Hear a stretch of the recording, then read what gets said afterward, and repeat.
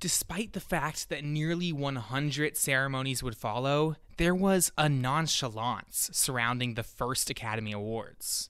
There was no red carpet or media buzz. It remains the only ceremony that wasn't even broadcast on radio or television. There was no suspense either, with the winners having been announced 3 months prior. Nobody knew they had just birthed an American institution, and the entire ceremony lasted a mere 15 minutes.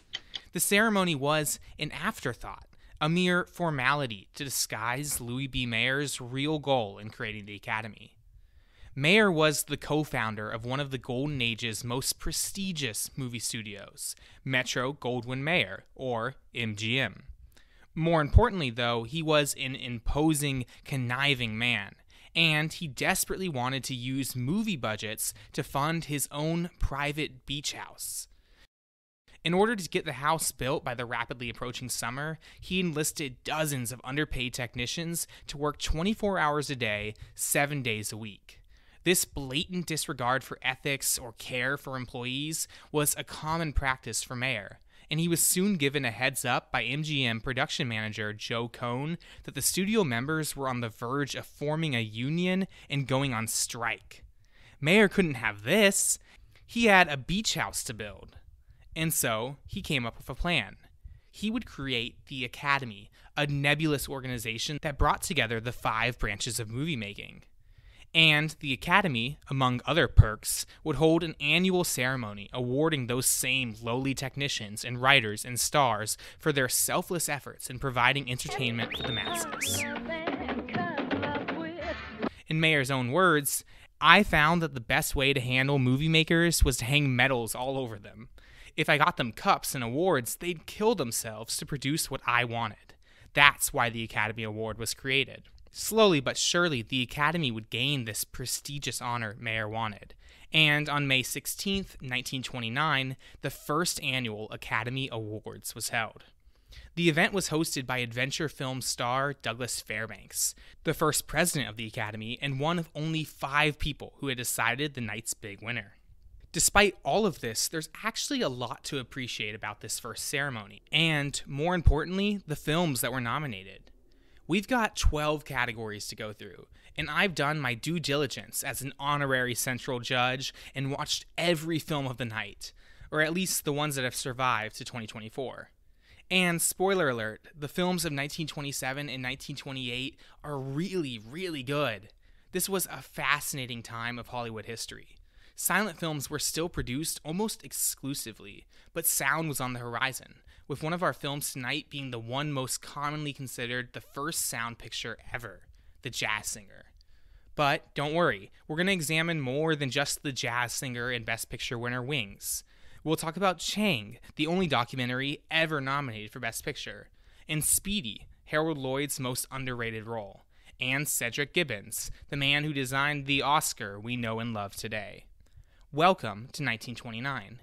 Welcome to the first Academy Awards.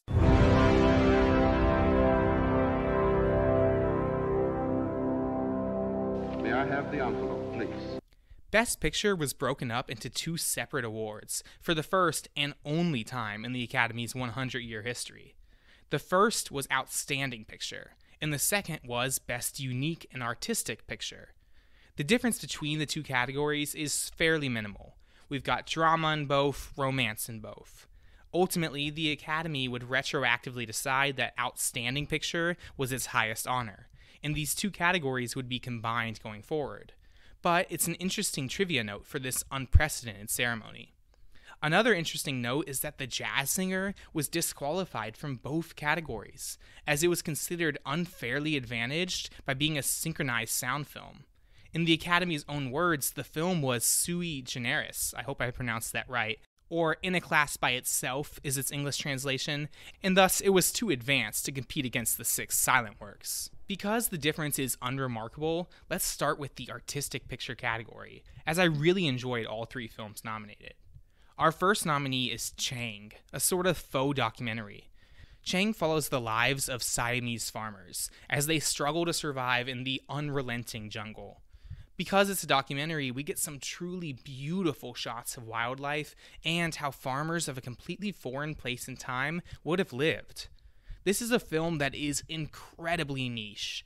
If you aren't into documentaries or survival films or animals, you more than likely won't like this.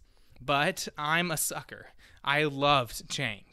There's a sort of earnestness in the depictions of the Siamese people, and they're shown with so much more reverence than what would typically be expected of a 1928 film. And trust me, we've got some bad depictions of Asian people in even the other films of the night. This is a low bar to clear, though. Luckily, there's a lot more to Chang. As mentioned before, this is technically the only documentary to ever be up for the night's top prize. It's a fact diminished slightly by Chang not fully being a documentary. A few scenes are staged, like a tiger chasing a tribe elder up a tree, or the unusual choice to have a talking monkey in the film. Under the benefits of the silent medium, a few title cards are enough for this documentary to enter the realm of fantasy, with Bimbo the Gibbon's monkey. More than a weird decision, there's a lot of care to Chang's more fantastical elements. They feel like necessary evils to appeal to a wide audience. Another inspired choice here is the title, Chang. Chang is a Thai word, meaning elephant, but that was a surprise twist to audiences at the time. We know that Chang is terrorizing our protagonists, but we don't know what Chang is until we do. One review in Photoplay's June 1927 issue touches on this twist, while also comparing the film favorably to Nanook of the North, the first movie I thought of when watching Chang, and one that came to mind frequently. Like Nanook, Chang is a documentary, realized through staged interactions. Sure, not everything that happens in Chang is true, but it doesn't matter, as it is an invaluable time capsule for a world no longer with us. The Bangkok Post confirms this sad reality, claiming much of what we see in Chang has been replaced with hotels and industries. Because of this, Chang is worth celebrating. It is a ridiculous achievement of filmmaking, with one of the earliest ever uses of handheld cameras. Apparently, one of our two directors shot the camera, while the other lined up a gunshot, in case anything went wrong.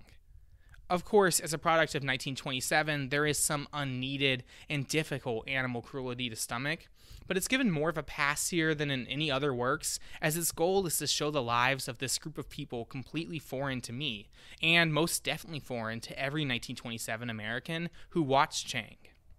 Although it will lose the award, I think Chang should be recognized as one of the coolest works ever up for the top prize.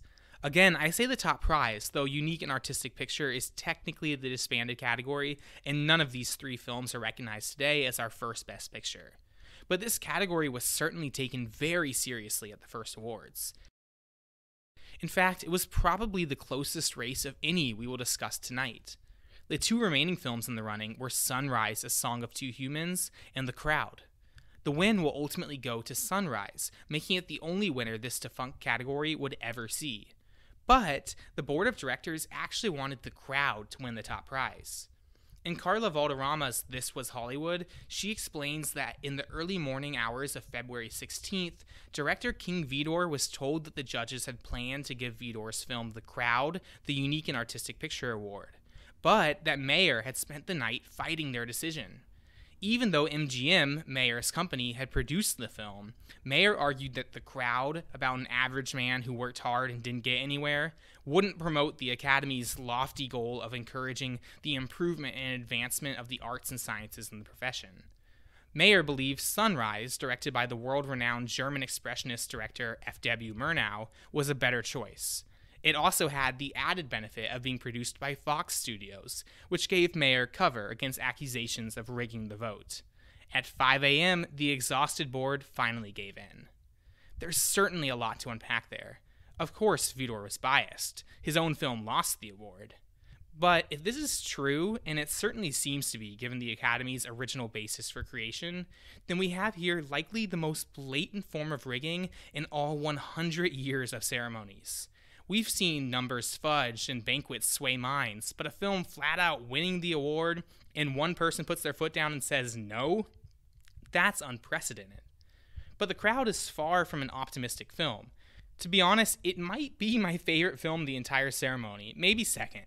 The Crowd follows John, a man who has his entire life ahead of him. He heads to the big city, desperate to make a name for himself, but he finds that he is just one small cog in an astronomically large machine. It's unflinching, with no true happy ending and no rags to riches success story that we will see probably 1,000 more times in the following century. In a way, it's almost the antithesis of what Hollywood represents. The crowd is a cautionary tale. The big city is nothing more than a mirage, and any success it promises is more than likely not going to come to you. It's tough to say with certainty, but this may be my single favorite silent film ever made. One recurring thing I noticed with this first ceremony is that silent film had practically been perfected by this point. Instead of a crutch that movies had to lean on, the limitations of silence were used creatively to help tell universal stories. For one, the art of the title card was unmatched in 1928. When you think of title cards, you might think of these long exposition dumps that flash on screen for about 5 seconds too long. But the best films of the night, the Changs, the crowds, the sunrises, they had mastered the title card. We've got fun font choices, jokes and gags in our silent comedies, and backdrops that set the mood. Sunrise, our winning film, has the added distinction of abandoning title cards as the film progresses. We start with one a minute, slowly decreasing a number until the back half of the film is cardless. We were at a point in 1927 and 1928 where synchronized sound effects had become a new normal for silent films, and it means that we get these beautiful cacophonies of silence and bells ringing and crowds yelling and storms blowing. It's truly incredible stuff, and it's actually really incredible timing that the first Academy Awards also marks the final year where silent films outnumber talkies. As mentioned earlier, The Jazz Singer is up for an award tonight, and it was considered too advanced to compete against the lowly silent films of the world. But without revealing too much, I can say that that film and many hundreds of films in the following ceremonies don't hold a candle to these absolutely brilliant silent works. I consider there to be 6 Best Picture nominees this year. It's still less than the 10 we see today. But if we're playing by the Academy's rules, there were 3 options for our top prize. Let's start with Seventh Heaven. It's a film we'll mention a few times tonight, as it's up for more categories than any other work. Seventh Heaven follows Chico and Diane. Chico is a sewer rat, cleaning Paris's sewers at night while dreaming to one day become a street sweeper. He meets Diane, saving her from a pretty brutal attack. Diane is a prostitute, and Chico pretends they are husband and wife to avoid Diane's arrest.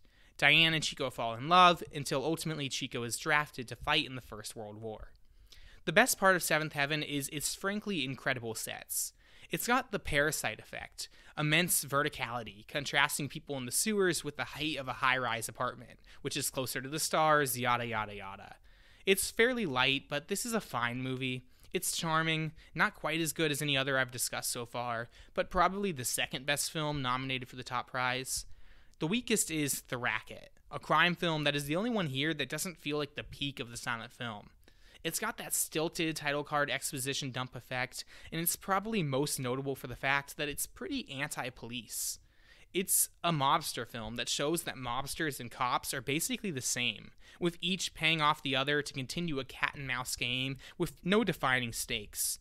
You've got to remember, we're pre-Hays Code here, meaning films could do or say pretty much whatever they pleased. But William Hays, the creator of the Hays Code, was a member of the Academy, and his moral guidelines would be another one of the Academy's creations in the following years.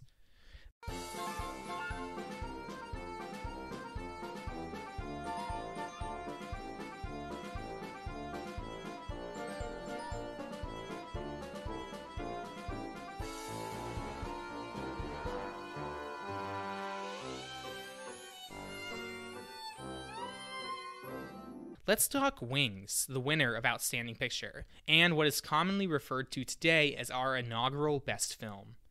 Like Seventh Heaven and many other films tonight, Wings is a World War I film, following 2 soldiers and their romantic escapades throughout the duration of the World War.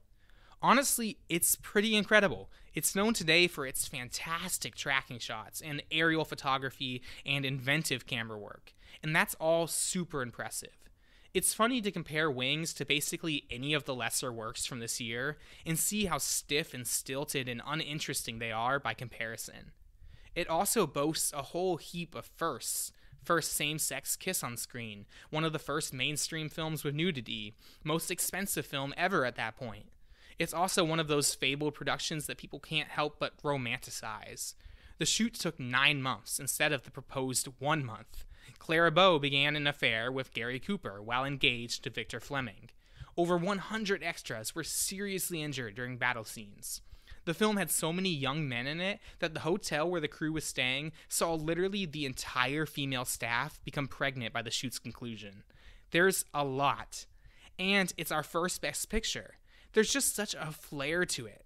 It's long and silly and probably could have done with a bit of trimming, but it's one of the first epics of Hollywood and it still holds up. I've seen Wings a few times now, and maybe I'm just becoming more sentimental, but when Clara Bow sits next to Jack in his car that he calls the shooting star, and then a shooting star flashes overhead and they embrace, I don't know, I got swept up in the movie magic. Wings is just one of those movies with that indescribable feeling you can't quite pinpoint. But it works, even when it doesn't. And although it's my fourth favorite of these 6 nominees, it's a fantastic silent film, and a worthy choice for our first winner. As we're going to see in many future ceremonies, the Academy rarely gets it right. But this is a rare win as far as I'm concerned. That's all, folks. So that's our top 2 categories, done and dusted. But there's actually a lot more worth discussing about this ceremony. I really love the idea of doing this deep, probably too deep dive into the entire ceremony, meaning I'm going to talk about every category, every film, every fun moment and awkward one. And if you're interested, we've got a few more awards tonight, including 3 that are now defunct. Best Engineering Effects, Best Title Writing, Best Director, Comedy. We've got some really odd categories here, and I'll run through them fairly quickly. Let's start with Best Engineering Effects, the only category that sort of exists today, though not really. I don't need to explain what this means. It's sort of been replaced with Best Visual Effects, but obviously before the advent of computers, any effects in a film had to be done practically. Take this famous example from modern times. The effect is practical, a feat of engineering and complex math to get the angles just right so as not to ruin the trick. We've got 3 nominees here, but they're the names of engineers and not films, interestingly. Ralph Fiennes was nominated, but for no specific film. He was just nominated. Not even nominated, really. I've been using that word because that's how we discuss the ceremony today, but Variety described Ralph Fiennes as an honorable mention. All of the losing players in films tonight are listed as honorable mentions, including entire studios. But to put this in more conventional terms, engineers Ralph Fiennes and Nugent Slaughter were not the recipients of our Engineering Effects Prize. That honor would go to Roy Pomeroy for his work on Wings. This is absolutely deserved. Wings holds up, if for no better reason than for its effects. Everything is practical. The aerial photography is real. Cameras were mounted to the front and back of every plane, and every actor actually flew. I feel like this fact has kind of lost a bit of its charm as Tom Cruise and company did the same in Top Gun Maverick, but it should be discussed in the same breath at least. And perhaps recklessly, the extras flew their planes in Wings too. Every explosion and every battlefield was real. One oft-repeated anecdote tells of a board that Pomeroy rigged, with 18 buttons corresponding to 18 mounds. When director William Wellman pressed a button, the corresponding mound blew up. However, Wellman messed up during the shoot, pressing button 12 instead of 18, and blowing up several extras in the process. That's not a good thing, obviously, but I just felt like it was worth mentioning because films like Wings just wouldn't be made anymore. Visual effects have made sets safer, and they are undoubtedly the right call, but if we're discussing the history of the Oscars and its awards, the engineering of this epic film should not be forgotten. Best title writing is a little less exciting. Again, we've got a winner and 2 runner-ups, but our winner, Joseph Farnham, has no film attached to his credit. Neither does George Marion Jr. The only film ever mentioned in the only time this category was ever run is runner-up Gerald Duffy's work on The Private Life of Helen of Troy. Duffy was the first ever posthumous nominee, having passed 1 year earlier. The only thing worth mentioning here, though, is that I didn't watch The Private Life of Helen of Troy. My goal in breaking down this ceremony is to see every film nominated, no matter the award. Title writing may have only been a category at one ceremony, and Helen of Troy may have found this as its sole nomination, but I still wanted to watch it. Perhaps that's crazy of me, but it feels disingenuous to do anything else and claim this as a comprehensive look. Unfortunately, though, the inevitability of a century-old ceremony is that many, far too many, of these movies are lost to time. Of the 25 films nominated tonight, I was unable to watch 7. 4 of these films, including Helen of Troy, do exist in some capacity, but they're locked up in MoMA or the Academy's archive. The remaining 3 are lost completely and permanently, a really frustrating barrier in our goal to watch it all. Luckily, as we move past the first ceremony and towards the 1930s and beyond, the number of times I'll have to say I couldn't find it will shrink and shrink. But for now, when it comes to Helen of Troy, the only film ever nominated for Best Title Writing, I've got to say that I couldn't find it. The category would be disbanded by the second ceremony, an archaic relic of the silent era. When dialogue eliminated the art of the title card, there was no need for the category honoring it.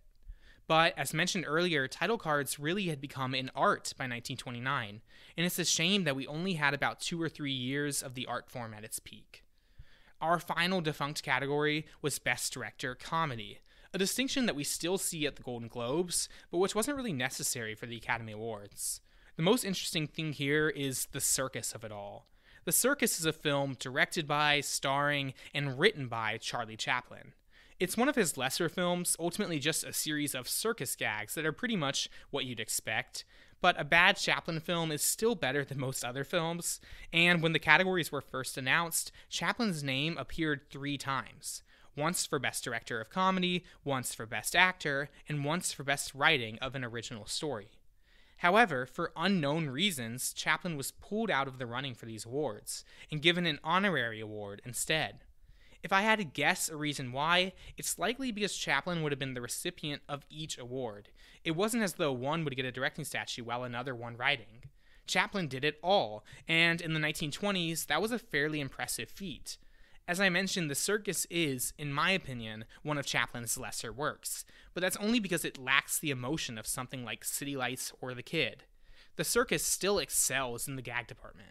It pretty much tackles anything you think of when you think of the circus.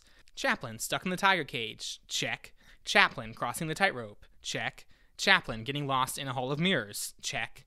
The gags are so fun because Chaplin always gives it his all. My 2 favorites are probably early on when Chaplin plays peekaboo with a baby to steal a bite of his food, and when Chaplin, stuck in the tiger cage, tries to send a dog to get help. He always gives it his all when he performs, throwing his body around like a noodle and expressing heavily with his eyes. In the story of film, Chaplin pretty much existed solely within the silent era. As we will see in future ceremonies, he stays silent while pretty much the entire industry transitioned to sound. Because of that, Chaplin's works will rarely be respected by the Academy, seen more as a reminder of a forgotten art form. But we do have one work, The Circus, to show how a Chaplin film would fare within the silent era. An honorary award sounds about right for The Circus. It is one of the best films of the night. Because of that honorary status, Best Director Comedy has a mere 2 nominees. The losing nominee is a work by Chaplin's fellow comedy star, Harold Lloyd. Speedy has long been my second favorite Lloyd film, behind only Safety Last. It stars Lloyd as his usual wily self. He plays Harold Speedy Swift, a man who can't seem to keep a job for more than a week. Speedy was directed by Ted Wilde, and his direction absolutely deserved the award tonight. Wilde directs the film with such a frantic, manic energy. The cuts are absurdly quick, and with Speedy's status as a borderline action film, Wilde directs car chases and streetcar brawls with an eye that leaves no confusion in the audience. In the interest of time, I'll only focus on the directing, as that is all that Speedy was up for, but I would check it out if you haven't seen it. It serves as a really fun time capsule of 1920s New York, with rare film appearances from Babe Ruth, Lou Gehrig, a look at Coney Island at its peak, and a plot that follows the city's final horse-drawn carriage. Bafflingly, our winning film in this lost category is Louis Milestone's work on 2 Arabian Nights.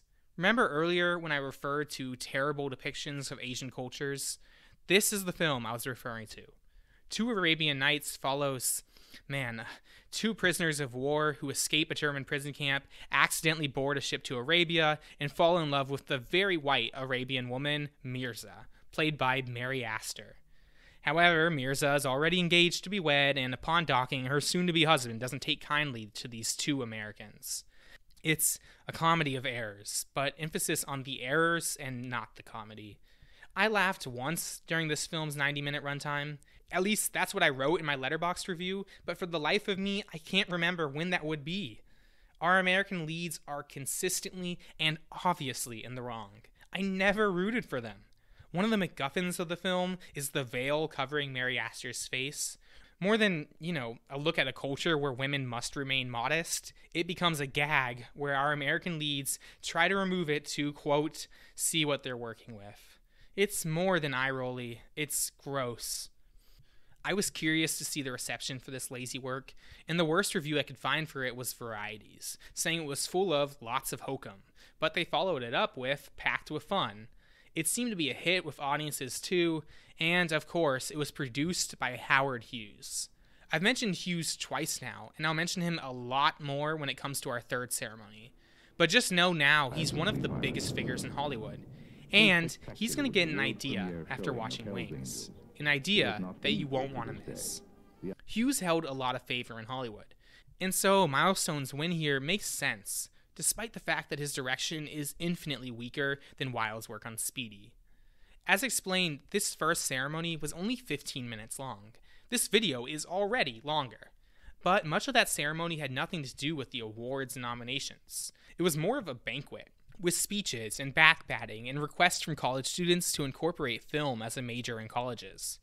Douglas Fairbanks was the host and president of the Academy, and he and his wife Mary Pickford were really Hollywood's first power couple. They can and will be the subject of their own video, and we'll talk about Pickford a lot more during our retrospective on the second ceremony. But they kept the ceremony moving briskly along, stopping only occasionally for a speech by Cecil B. DeMille, or the biggest man of the night, Al Jolson. Al Jolson, the man who named himself the world's greatest performer, but who is perhaps best known today for one of cinema's most famous lines. I love to sing about Wait a minute. You ain't heard nothing yet. Wait a minute. You ain't heard nothing yet. Can we just talk for a second about how cool it is that the first lines ever spoken on film are, "You ain't heard nothing yet"? These lines changed film as we know it, and so it's an enchanting promise of centuries of entertainment to come. The story of the jazz singer is far too long and rich to explain here, and so I'll just abbreviate it by sharing how it comes into play tonight. The jazz singer follows Al Jolson as Jacob Rabinowitz, a man caught between following his father's footsteps and becoming a cantor at their local synagogue, or chasing his dreams of becoming a jazz singer. It's the century-old story of chasing your dream or what your parents desire. But the jazz singer adds a healthy amount of blackface in song and dance. Nowadays, the jazz singer is seen as racist at worst and kind of dry at best, but I lean more towards it being just dry.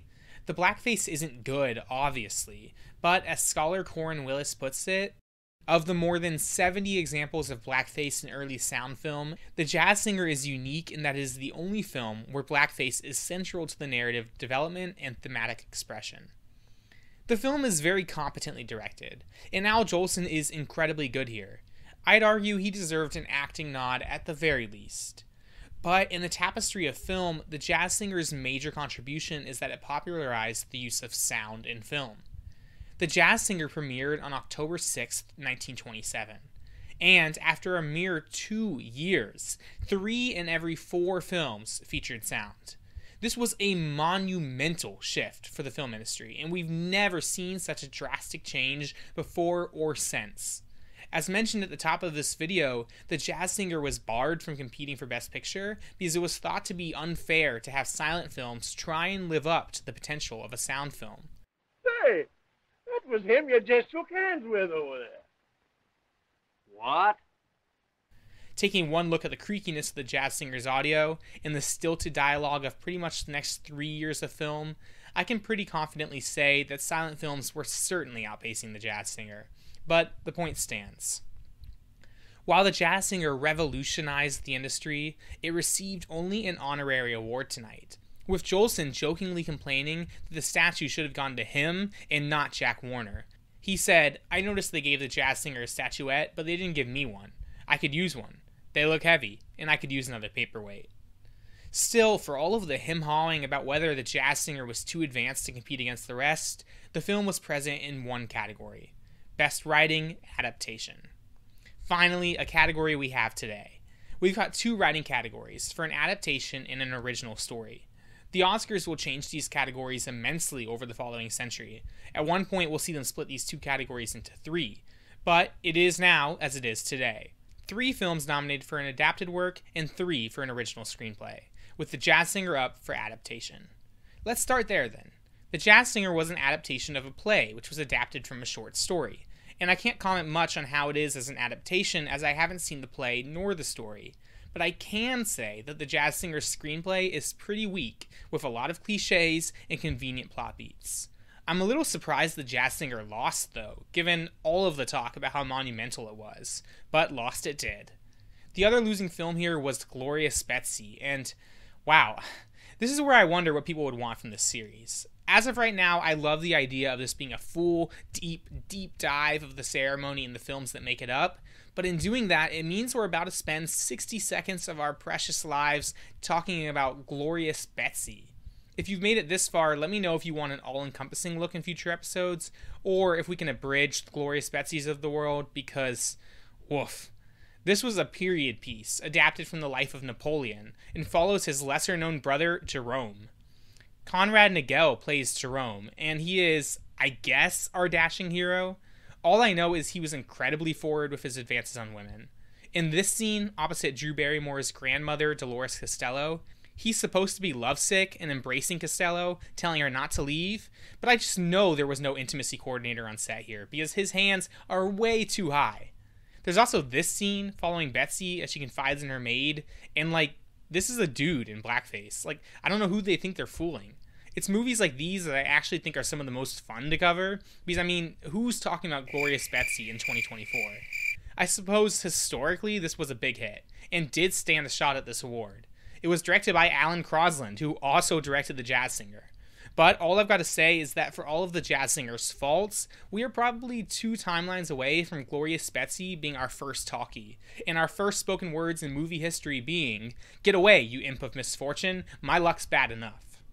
The winning script was Benjamin Glazer's for Seventh Heaven, which is easily the right choice. I've actually got issues with Seventh Heaven's story too. If you remember, this is the Best Picture nominee about the Parisian sewer worker Chico who falls in love with the prostitute Diane, but its fine story is muddied by a lot of odd writing decisions. Diane is very nearly rescued by her aunt and uncle at the beginning of the film, but they ask her to tell the truth about whether she is immoral or not. And she can't lie, so she says how she is immoral, and the aunt and uncle just leave, deciding not to take her home.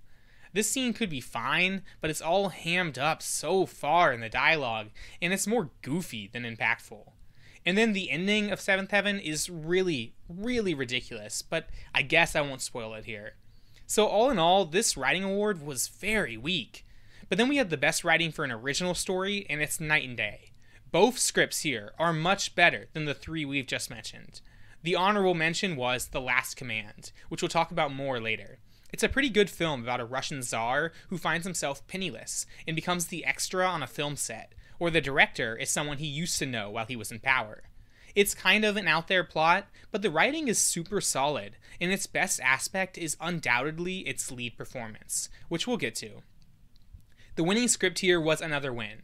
It's Ben Hecht's Underworld, an absolutely fantastic film.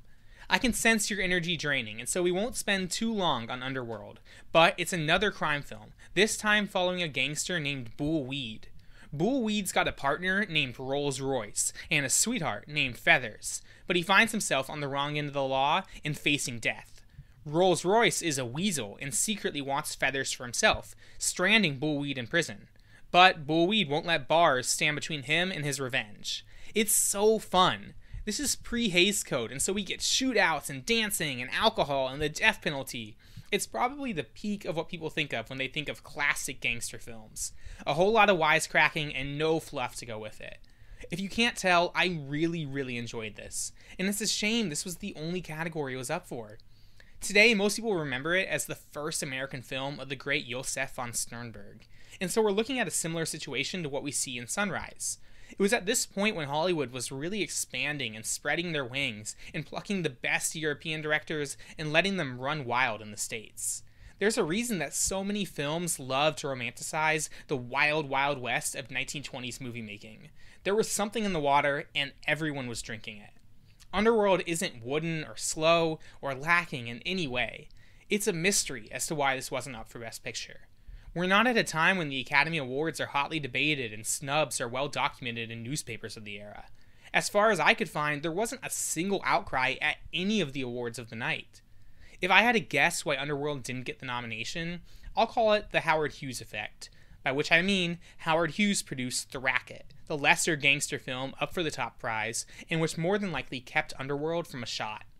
Hughes again is a really polarizing figure who is slowly but surely starting to gain some steam, and he's only a few years away from one of the most wild displays of hubris ever put on screen. But for now, we're talking about Underworld, and despite only a single nomination, it is completely worth your time. We've only got a few categories left, but there's still some heavy hitters to talk about, including Best Actor and Best Actress. First, let's talk art. Best Interior Design is our category here, an award that would eventually be renamed Best Art Direction. But it's straightforward. What do your sets look like? Interiors, exteriors. We're at the height of the studio system, and so most every exterior you see in these films wasn't shot on location, but rather a controlled set environment. It means we've got some beautiful sets up for the prize tonight. Our two losing nominees are Sunrise and Seventh Heaven. Both have brilliant sets. Sunrise in particular stands out as one of the few films actually shot on location, in Lake Arrowhead, California. But Sunrise also has sets at a local fair and a quiet farmhouse. I want to make sure I'm giving Sunrise its dues, basically, because I don't exaggerate when I say that Sunrise is truly one of the greatest films ever made. We're going to be talking about it in 3 of the next 5 categories, and so I won't spend too long here, but Sunrise is one of the only films from this ceremony that feels truly timeless. We did a silent films episode a few months back, recommending silent films for people that had never seen them before, and Sunrise was one of, if not the, single highest recommendation. When going through these films, I loved the crowd for how pertinent it felt for me personally, but Sunrise is probably the greatest work overall. Sunrise, A Song of Two Humans, follows the man and the wife, 2 lowly farmers played brilliantly by George O'Brien and Janet Gaynor in the 2 best performances of 1927. The man meets a woman vacationing from the city and begins an affair. She wants him to murder the wife by drowning her in the lake. The man agrees at first, going so far as to attempt the crime, before the wife's reaction of devastation causes him to rethink everything and remind himself of why he fell in love with his wife in the first place. It is a beautiful, haunting look at ideas of love versus lust, a quiet life versus a fast one, and greed in all of its ugliness. Every aspect of Sunrise works, every single one. There's not a missed beat, an unnecessary line, an unconvincing reaction. This is one of my 100 favorite films ever made, and it is my single highest recommendation if you haven't yet seen it. It's going to lose the Interior Design Award, the only award it will lose tonight.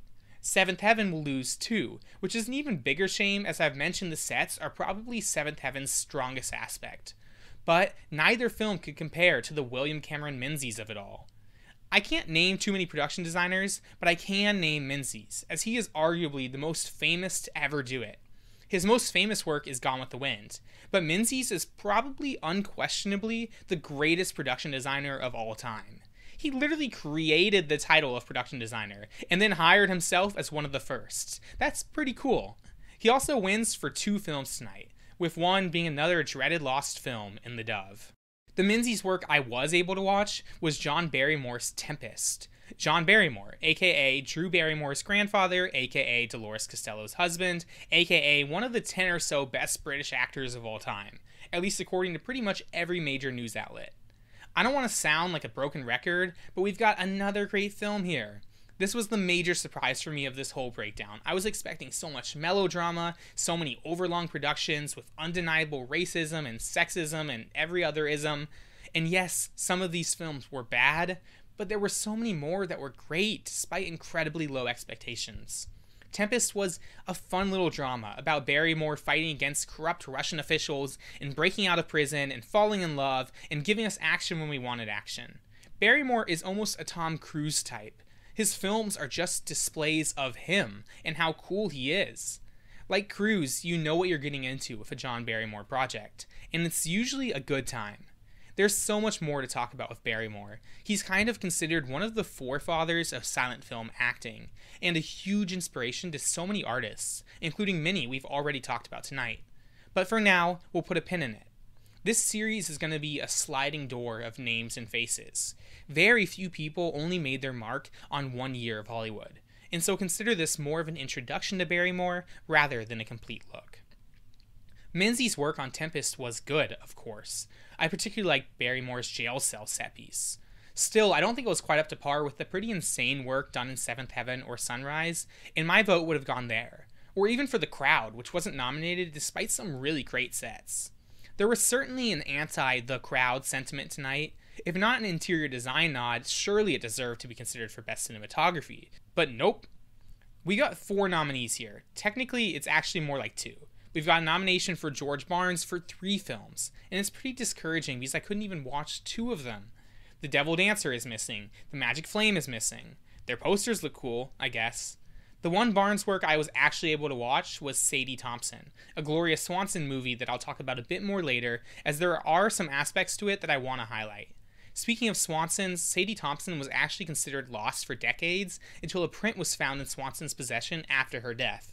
So I guess in theory, my lost film counter could shrink to 0 one day, but I find it highly unlikely. For now, these are just frustrating obstacles to fully understanding this ceremony. Oh, and also, Sadie Thompson's cinematography is nothing noteworthy.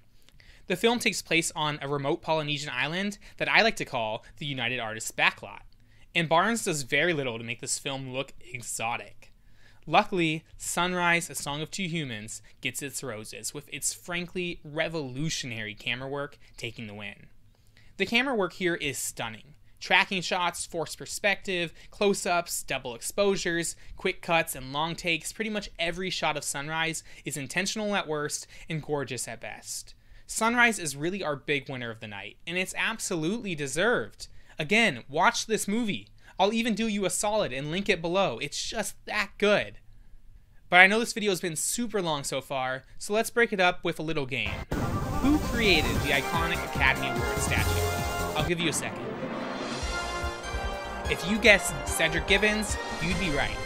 Gibbons may not be a name you're familiar with now, but you will be.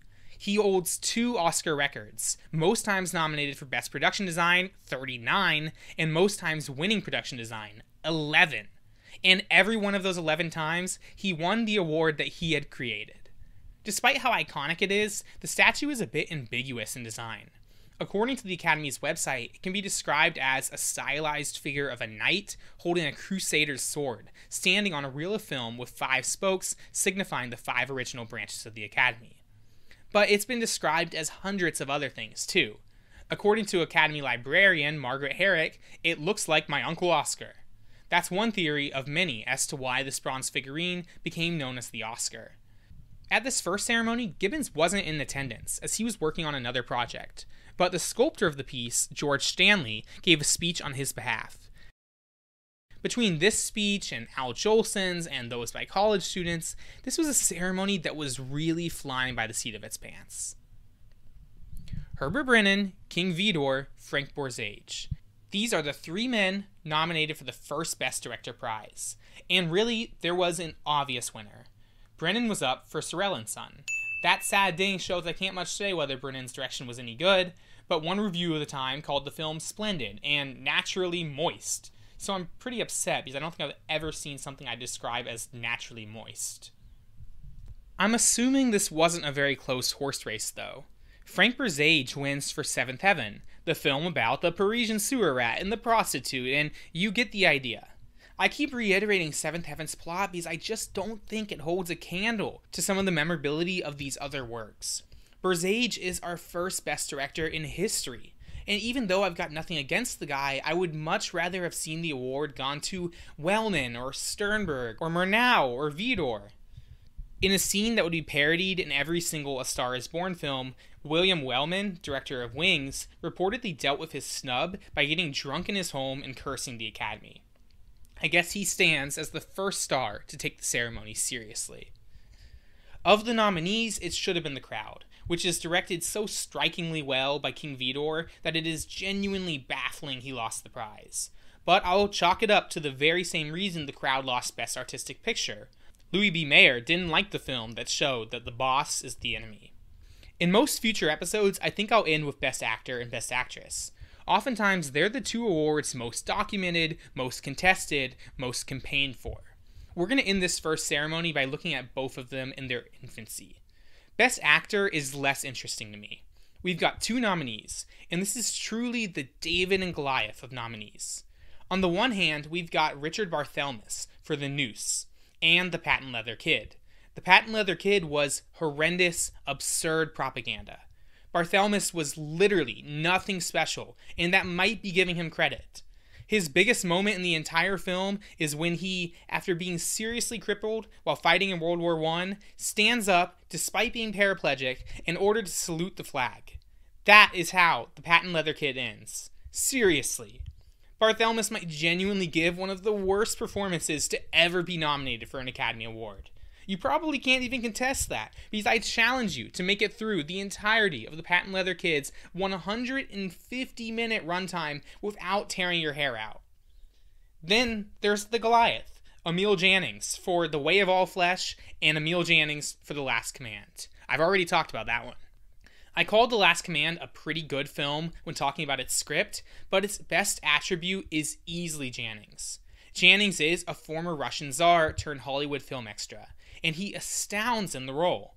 He really displays the full breadth of emotions here, from the highest of highs to the lowest of lows. This plot is really out there, and I don't love The Last Command like most people love it, but I do really enjoy Jannings chewing up the scenery and providing such a well-rounded performance. And come on, he's up against old Richard, whose best moment is this one.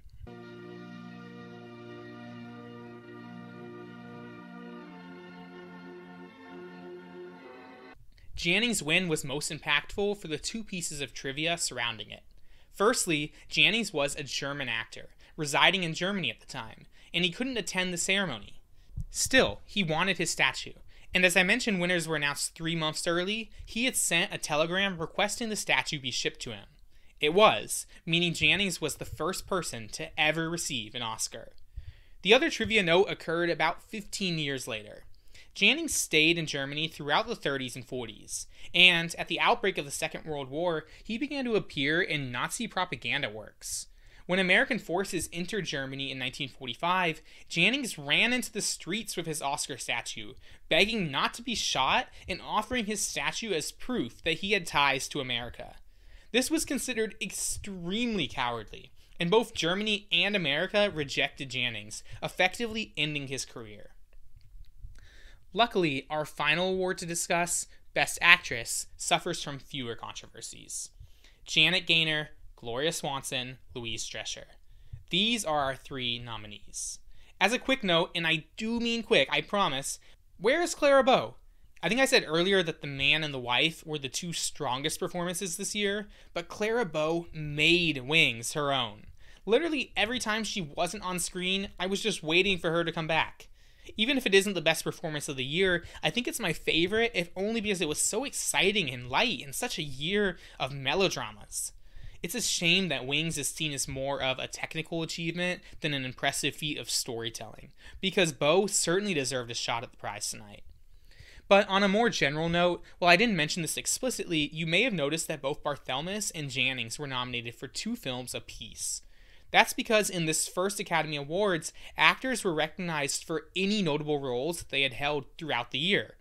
So, Janet Gaynor was nominated for 3 roles, the most that any actor will ever be nominated for in a single night. She played the wife in Sunrise, she played Diane, the prostitute in Seventh Heaven, and she played a woman named Angela in a fairly bad film called Street Angel. Street Angel is, in some ways, a continuation of Seventh Heaven. Both star the same man, the same woman, were made by the same director, and follow eerily similar stories. Seventh Heaven was much better. Because she was nominated for 3 performances, I don't think it's a surprise to say that Gaynor would win this award. And at only 22 years old, she would be the youngest Best Actress until 1986. She really deserved the win, though. I think the wife is her strongest role here, but she's the best part of Street Angel and adds a lot to Seventh Heaven.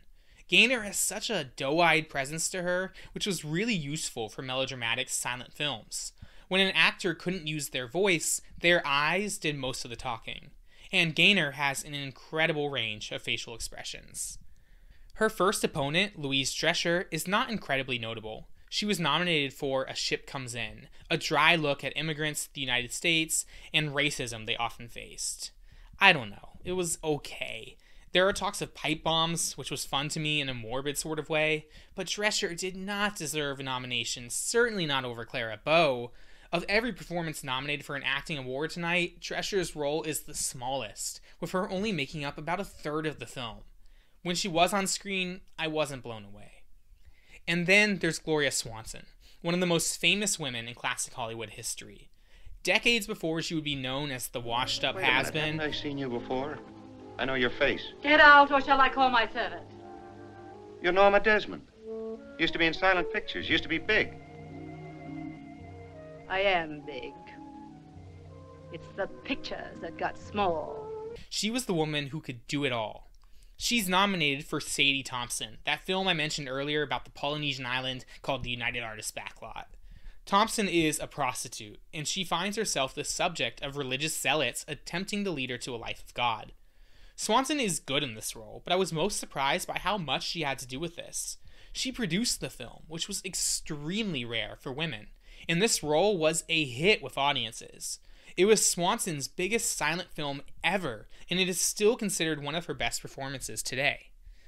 I can't say that I loved it, as it was a bit preachy at times and its ending felt a little misguided, but Swanson does give a very strong performance, and it's fascinating to me that Swanson, the legacy actress, loses to Gaynor, the new up-and-comer. Without getting too far ahead of ourselves, one through line throughout the Academy's 100-year history is that typically Hollywood loves its comeback story. It's overdue roses. It's thanks for a lifetime of service. This wouldn't have been a lifetime of service for Swanson, but it did seem like the type of role the Academy would love to reward. Still, Swanson didn't lose any sleep over it. But that's what makes this ceremony so fascinating. There were no rules, there was no precedent or long season of campaigning. And as we see in literally the next ceremony, campaigning has always been a staple of awards season. Because the Academy Awards are about to become much more powerful, they're going to hold more weight. And soon enough, we're going to see films made with the sole purpose of getting some Oscars. The first ceremony, though, ended as it began, with a speech by the man with the beach house, Louis B. Mayer. Mayer's documented words are, "Life without service has very little in it. We owe a great debt to the industry that made it all possible." In other words, I know you're working long hours on dangerous sets, but what's life without a little blood, sweat, and tears? If anything, you owe the industry for giving you this life in the first place.